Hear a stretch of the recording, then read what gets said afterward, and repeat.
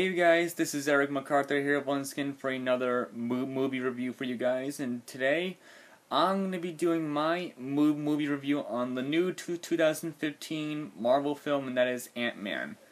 And I gotta show you something. This is the poster of Ant-Man. So yep, here's a good glimpse of it.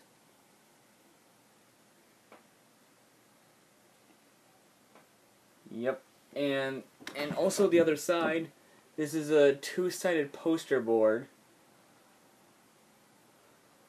This is actually the teaser poster. But the other side has the theatrical poster. So yeah.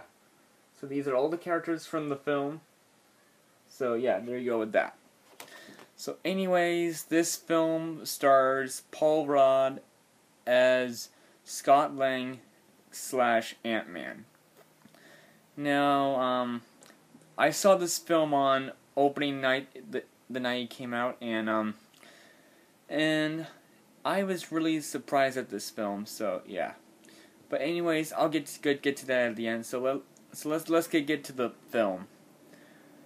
Scott Lang, the film stars Scott Lang as a criminal stealer, and he does bad things at the beginning of the film, which you may know the beginning of Scott Lang's story.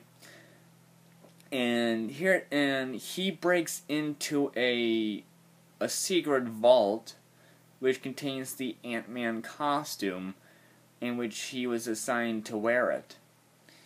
And the original Ant-Man was Hank Pym, who was played by Michael Douglas. So he wants Scott to defeat Darren Cross, who would later become the main villain, who is Yellowjacket in this film. And they have have some sort of fight scenes in a museum, and then Ant-Man and Yellowjacket go into Cassie's room, which was Scott Lang's youngest daughter, and they have this battle on the train set of Thomas the Tank Engine, and they've been throwing stuff around, throwing trains around and all that stuff.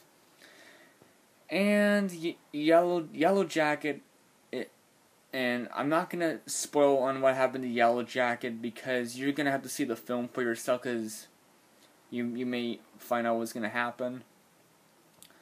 And Scott Lang was going to almost disappear, because he was going to enter a reality where he's not going to exist. So anyways, he does return back, safe and sound, and the film continues on, on and on, and that's basically the story.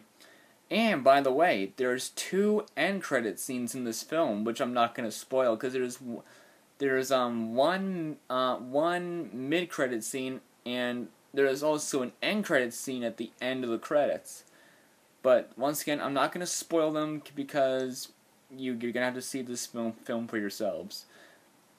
And there's this text saying Ant-Man will return. So this will lead up to the next Marvel film in the Marvel Cinematic Universe. So that's the movie. So what did I think of this film? I had a little bit of mixed expectations and some high expectations about this movie. I thought this was gonna be like another cheap Marvel film, but my expectations has changed. It was really the movie was awesome. I I really enjoyed it from start to finish. I thought Paul Rudd as Scott Lang / Ant-Man, he was wicked awesome. I loved his character. He was really hilarious. And the other actors, I don't know the rest. And also, Stan Lee makes a special cameo appearance in this movie, but I'm not going to tell you where he was in the movie, but you're just going to have to find out for yourselves. Because Stan Lee appears in every Marvel film. So, yeah. Anyways, Darren Cross as the Yellowjacket, he was okay as a villain. There was not enough screen time with him as the Yellowjacket in the whole film, just sort of like in the middle of the movie, so I thought that was good. And Michael Douglas as Hank Pym, he did an absolutely good job in this film as well. And also a cameo appearance by Anthony Mackie, who is known as Sam Wilson / the Falcon, made a very brief cameo in this movie. So yeah, that's really surprising. And one funny scene that I cracked up was when the ant that